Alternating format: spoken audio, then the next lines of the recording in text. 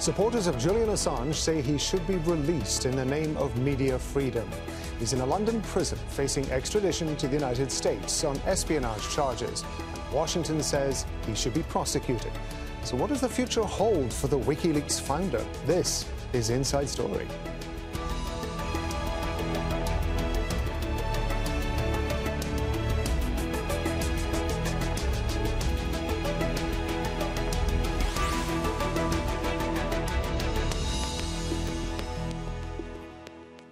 Hello and welcome to the programme. I'm Rob Matheson. Australian citizen Julian Assange remains in Belmarsh prison in London. He's appealing against extradition to the US to face charges of espionage and computer hacking. Civil liberties lawyers and his supporters want him released. They say prosecuting him is an attack on media freedom. He founded the whistleblowing website Wikileaks. It published the biggest ever tranche of US diplomatic cables and military files. That revealed US involvement in atrocities in the Iraq War and the inner thinking within Washington and Western governments across a host of issues. Publication was sometimes deeply embarrassing. Documents never intended to be made public revealed private positions contradicting the official line. Assange's opponents say he's gravely violated state secrets and should face justice. In a moment, we're going to be discussing all of this with our guests. But first, Vincent has more on the case of Julian Assange. Come on, fire! This video was released by Julian Assange's Wikileaks organization in 2010. Classified US military video shows a helicopter gunship attack on a crowd of people in Baghdad. At least 12 Iraqis were shot dead, including a Reuters photographer and a driver. The US military said it was engaging armed groups, a claim disputed to this day. If those killings were lawful under the rules of engagement, then the rules of engagement are wrong. Deeply wrong. It was revelations like this that put Assange in the spotlight and made him powerful enemies in Washington. And it was shortly after that his legal troubles began. It is common ground between... In 2010, Swedish prosecutors opened a rape and sexual assault case against him, and he handed himself in to police in London. Prosecutor. He was released on bail. In 2012, facing imminent extradition to Sweden, he took refuge in the Ecuadorian embassy. He feared that if he was sent to the country, the authorities there would extradite him to the US. Surrounded by British police wanting to arrest him, he remained confined in the embassy for the next 7 years. The charges in Sweden were later dropped, but he was to face a much more serious problem. The US now sought to have Assange extradited on charges of espionage. In 2019, Ecuador declined to continue sheltering him. Police dragged him from the embassy, and he was jailed for breaking his bail conditions. The US served extradition papers while he was behind bars. There's been a legal battle since. The British government has approved his extradition, but he's appealing. Assange is accused of leaking hundreds of thousands of documents, charges that could land him in jail for 175 years. The fate of the Wikileaks founder remains in the balance. To some, he's a hero of free speech and journalism, deserving to be protected under law. To others, he's committed criminal acts and must face the consequences of his actions. Vincent, Al Jazeera.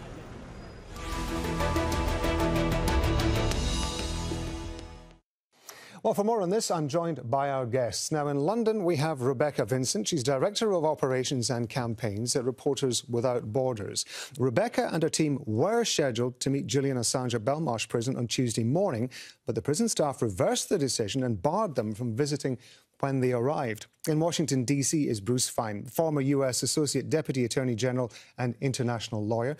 We're also joined in London by Geoffrey Robertson KC. He's a human rights barrister and founder of Doughty Street Chambers. Geoffrey has been a former legal advisor to Julian Assange. A warm welcome to you all. Rebecca, I want to start with you. Talk us through what happened when you went to see Julian Assange. Well, Reporters Without Borders had negotiated access to visit him in Belmarsh today. This actually took months to get vetted by the prison to receive a confirmed visit time for this morning. We followed all of the relevant procedures and rules. We arrived early with all of our documents, but were then told that there had been a last-minute decision that we would not be allowed in. This was attributed to the prison governor. We were told that they had received intelligence that we were journalists and therefore would not be allowed in. Now, I want to make it really clear. Reporters Without Borders defends journalists. Some of my colleagues have a journalistic background, but we are an NGO. We work on cases like this as an NGO, and our prison visit was as an NGO, not journalistic in any way. The governor refused to speak to us about it, and we could not immediately rectify the situation. So we're deeply disappointed. And meanwhile, Julian Assange remains quite isolated in Belmarsh prison, where he's been for nearly 4 years. There must have been speculation amongst you and your colleagues about why the governor was concerned about you going in. What do you think the governor was worried about that you might do as he put it, journalists, when you were in there? Well, the decision was completely absurd because, of course, we would follow prison rules, as we have done. But this is the latest in a long line of barriers to many aspects of our work on the case. For example, we have monitored the entire extradition proceedings in court, but we have faced barriers at each stage. Frankly, nothing is normal about this case. We have at every point that we've encountered the UK authorities in particular, there have been problems. It has made our jobs extremely difficult. We are press freedom defenders. Julian Assange is now perhaps the most well-known political prisoner in the world. He has a right to receive visitors. We have a legitimacy as a press freedom NGO to visit him. We continue our campaign regardless, but frankly, the decision again is ludicrous, arbitrary, and we call again on the prison to reverse this decision, to let us in to visit him. What's your understanding of Julian Assange's health and the conditions in which he's being kept? We've been deeply concerned about his well-being throughout his period of imprisonment at Belmarsh. Again, next week it will be 4 years, so that's a long time to be held in a prison alongside violent criminals. This is a man who has been convicted of no crime. He is being held only on remand as the extradition proceedings continue against him. We know that he suffers from severe mental health issues. We heard extensive evidence about this in court, including a risk of suicide. And he's had a number of physical ailments in prison as well, including at one point a mini stroke in prison that happened during the appellate hearing in his case. There was also a lot of COVID on his cell, and that resulted, or in his block at Belmarsh prison rather, and that resulted at times in him being held almost in conditions of solitary confinement in his own cell in the prison. During a 2-year period, he wasn't allowed any visitors at all, which further exacerbates his mental health condition. So things are not good, and one of the reasons we wanted to visit him was to be able to assess how he was and what conditions he's being kept in. Geoffrey, Assange's father, John Shipton, has repeatedly said that this is a political case and therefore it needs a political solution rather than a legal one. How accurate is that, do you think?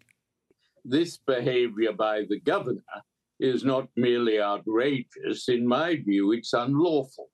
Once upon a time about 20 or 30 years ago, journalists were not allowed to visit prisoners. Then the case was taken to the European Court of Human Rights and the policy changed. So if you have an agreement with the prison, it was unlawful for the governor to intervene at the last moment and to stop you. I mean, the person should be disciplined and you should take an action against him. But it is clearly outrageous at a time the British Foreign Minister is complaining about the treatment of Evan Gershkovich, the American journalist who's been arbitrarily arrested and imprisoned in Russia, to find that an agreement with a well-known NGO, who may be reporters or not, but you represent them, which has been agreed, has suddenly at the last moment not only discourteously, but I would add unlawfully, been stopped. So I think that's something that you should give some thought to taking action. As far as Julian Assange is concerned, there is a matter of very serious matter here, because he's been waiting for 6 months for the Court of Appeal to decide whether to approve his appeal on the 2 issues that were not dealt with before, namely the issue of whether his extradition to America is barred by virtue of the rule against extraditing people for political reasons, and secondly, whether it's barred because it's an incursion on freedom of speech under Article 10 of the European Convention. Now, I've never known a case to take so long to get a decision from the Court of Appeal, but it does put Julian Assange in a kind of limbo, which he should never be in, because there are strong arguments for those two grounds, and so they should go ahead. Then there's the question of appeal to the Supreme Court, and then there's the question of a final appeal if the Supreme Court doesn't agree to the European Court of Human Rights. And even if he goes to America, it will be years before they decide whether the First Amendment trumps his prosecution, which in many people's view it does. This is a Trump lawyer's effort to say the First Amendment doesn't apply to foreigners, i.e. to Australians or to British journalists. So it's a controversial matter, or whether indeed the evidence that his own lawyers have been spied on, which was the case, saw the end of Daniel Ellsberg's prosecution for leaking the Pentagon papers, will stop his case. So he's looking at 5 years incarceration in Belmarsh with suspected terrorists, and that is the way Britain and America are treating someone who is in prison because essentially he published true information. As somebody who has advised Julian Assange in the past, his father, as I mentioned before, his father has repeatedly said this is a political case and needs a political solution, not a legal one. Given what you've said, given the fact that Assange is facing what appears to be an interminable period in the legal process, not even in incarceration in terms of having been found guilty for doing something, how accurate would you say it is that this needs a political solution and a legal one is to some degree irrelevant? It could have one this year because there has been a sea change in Mr. Assange's home country, Australia. There is a new Prime Minister, Mr. Albanese, who has said in the past that this has gone on too long. He said that as recently as December.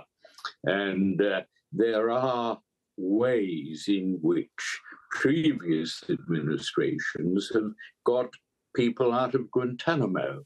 There was a man called Hicks who was in Guantanamo for a long time and a lot of anger in Australia.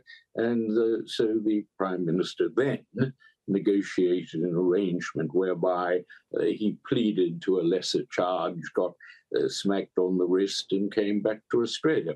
And I think, I gather that there have been some discussions to this end which have been held up by the Pentagon. Now, that may be resolved this year. I remember when I first acted for Mr. Assange about 13 years ago, I discussed the case with a friend who was very high up in the Obama administration, which didn't want to take action against him because they thought they'd have to take action against the New York Times, which published some of his material. And my friend said, look, we don't want him, but the Pentagon does. And the Pentagon, he added, normally gets its way.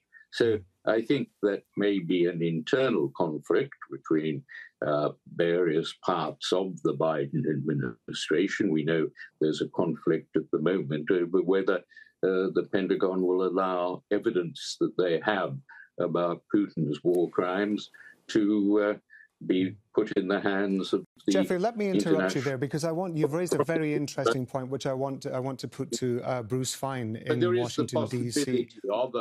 Of a political solution. So there is the possibility of a solution. Bruce, let me bring you in there. As Geoffrey was mentioning, the Obama administration decided it wasn't going to prosecute because it was essentially caught between wanting to be seen to uphold press freedoms and finding a way to prosecute the case. How much enthusiasm is there in the Biden administration for pursuing this, in your assessment?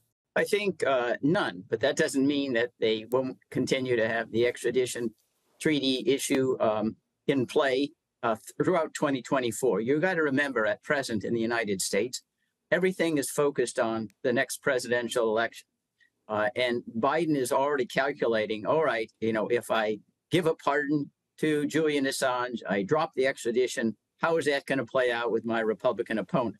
In addition, we know the intelligence community despises Julian Assange. I at one time represented Ed Snowden's father. And I can tell you, Julian is a little bit like Ed Snowden. They want to try to make an example of him so nobody else will ever do this again, even if it means dropping a nuclear bomb on a flea. Because one of the things that was clear with regard to both Mr. Snowden and Mr. Assange was that the information conveyed was truthful. That's what made it harmful. And what's important in free speech is not that everyone speaks, but that everything worth saying shall be said.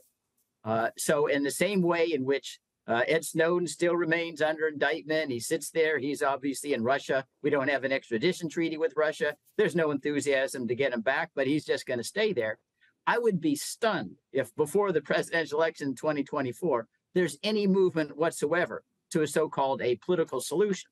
But as a practical matter, yeah, if Mr. Biden wanted to end this overnight, he has authority to override the Pentagon, the NSA, or anybody else. They're all subordinate to him. We have civilian supremacy over the military. But Mr. Biden is a political animal, and the Democrats are preoccupied about 2024. They're terrified that Trump perhaps could come back into the White House, and they do not view any kind of leniency toward Julian Assange as being an issue they'd want to run on in 2024. So that's where I see things are politically. I don't think it's going to happen. I do think that even if he is extradited, there is a very strong free speech argument. After all, our free speech protects persons, not particular citizens. And that to disclose truthful information, especially those that disclose government misconduct, is absolutely protected by the First Amendment, an issue that was raised in the Daniel Ellsberg prosecution, but never got adjudicated because government misconduct derailed the case before it got to a verdict. And I certainly think that Julian would not have difficulty attracting very, very gifted legal talent to defend him under the First Amendment, which I think would be a wonderful gift to the American people. We need more sunshine on government, not less. Rebecca, Chelsea Manning stole much of the material that WikiLeaks eventually published. She was in the US military at the time. She has had her sentence commuted by President Barack Obama back in 2017. Julian Assange just published the information, and yet he's now facing in prison. He's fighting extradition, as we were hearing earlier on. This could go for a very long period of time. What are the ramifications in your assessment of the ways that both of them have been treated? I mean, the implications of this for journalism can certainly not be overstated. So Julian Assange is in a different role to Chelsea Manning and in a different role to Ed Snowden and other cases referenced because he is the publisher. One reason this case is so dangerous is that he would be the first publisher prosecuted under the Espionage Act, which lacks a public interest defense. If this precedent is set, this could be applied to any publisher, any journalist, or any source in any part of the world. Because remember, Julian Assange is not American. He has no ties to the US. He's an Australian national. The fact that the US can go after somebody in this way already has no doubt had a chilling effect on national security reporting around the world. We will never know what stories have not been told because of what this man has gone through already over the past 12 years. But if they are successful in bringing him to the United States, in prosecuting him there, he could face up to 175 years in prison simply for publishing information in the public interest. So we believe that this case matters deeply for journalism, for press freedom around the world. We are alarmed by the implications that could have. And so when we talk about this changing the future of journalism, really, it is not an exaggeration.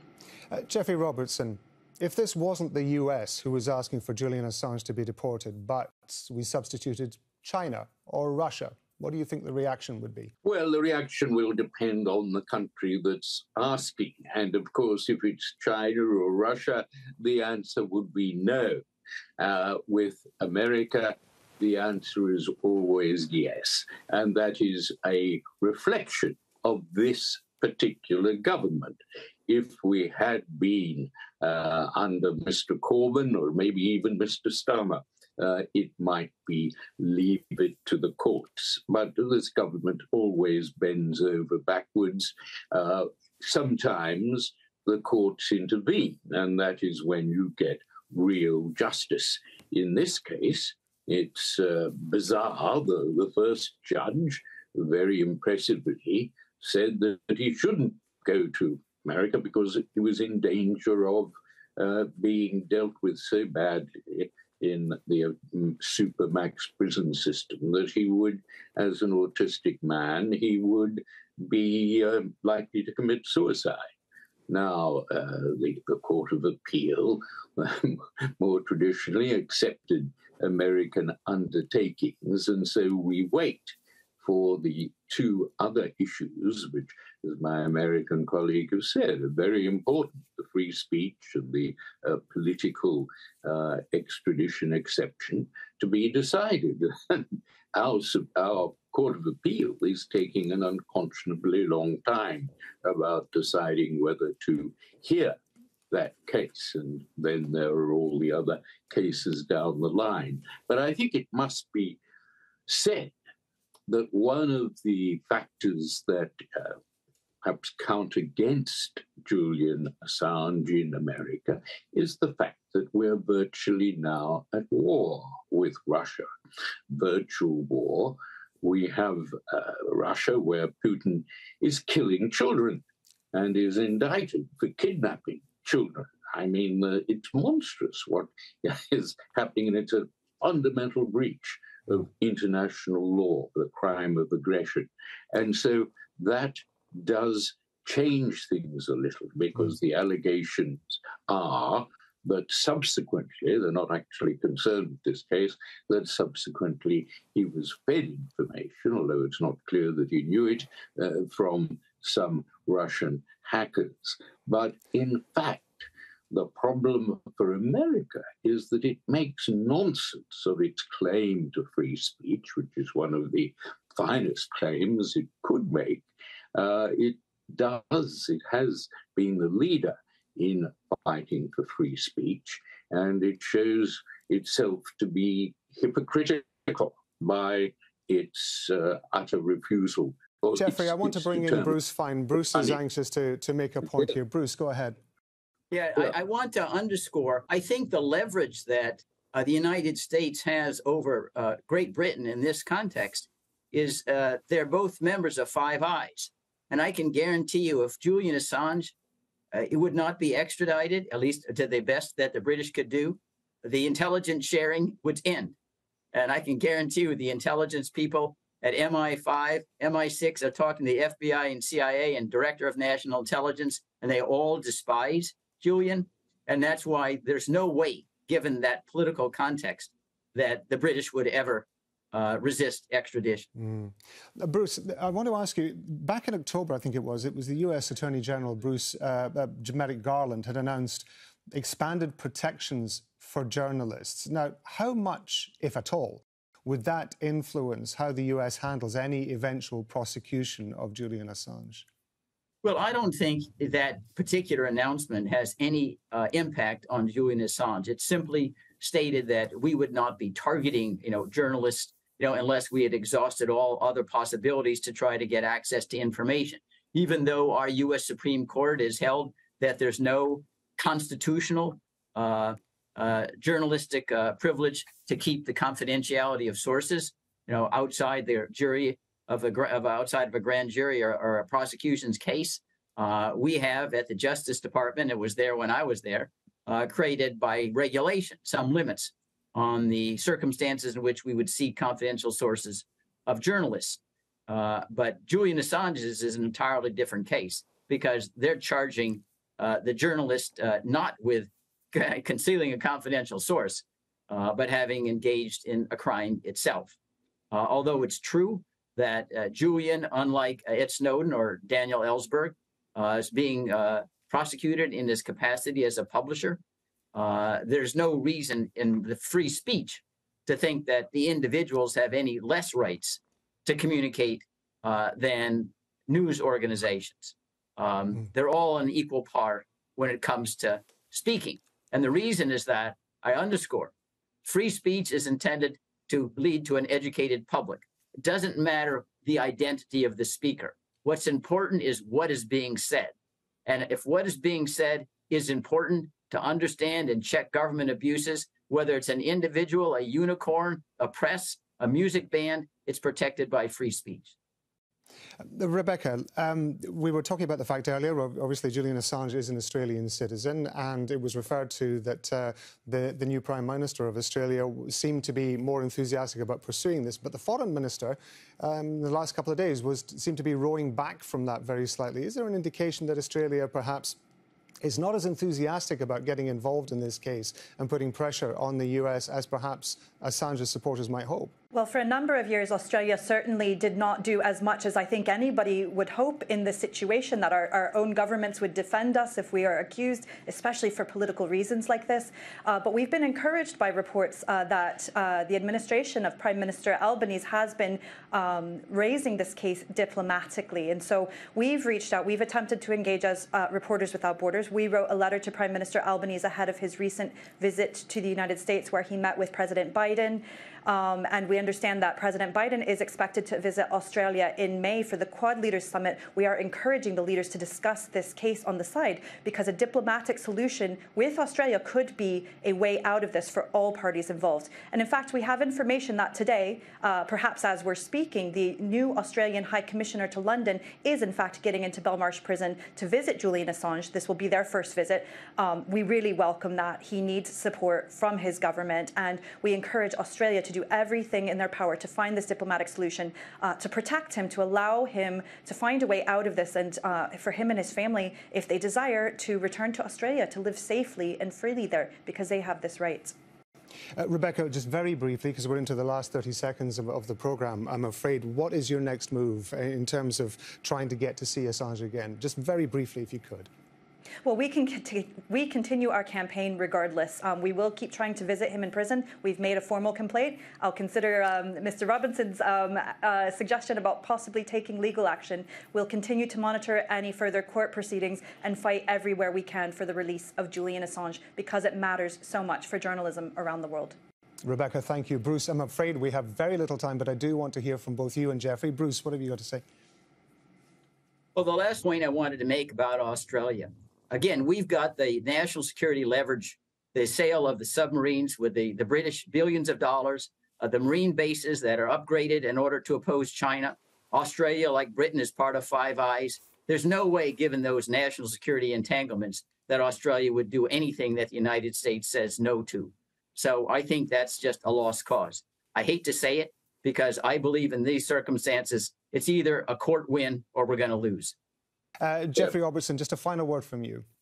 Australia does have a bit of clout, thanks to AUKUS. And you must remember that Australia has a great tradition of journalists who have embarrassed security services, going right back to the First World War, where the calamities of British generals were exposed by a journalist called Keith Murdoch. He was the father of Rupert. Geoffrey, thank you very much indeed. I want to say thank you to all our guests, Rebecca, Vincent, Bruce Fein and Geoffrey Robertson. Thank you to you too for watching. You can see the programme again anytime by visiting our website, aljazeera.com. And for further discussion, go to our Facebook page. That's facebook.com/AJ Inside Story. And you can also join the conversation on Twitter. Our handle is @AJ Inside Story. From me, Rob Matheson, and the whole team here, goodbye for now.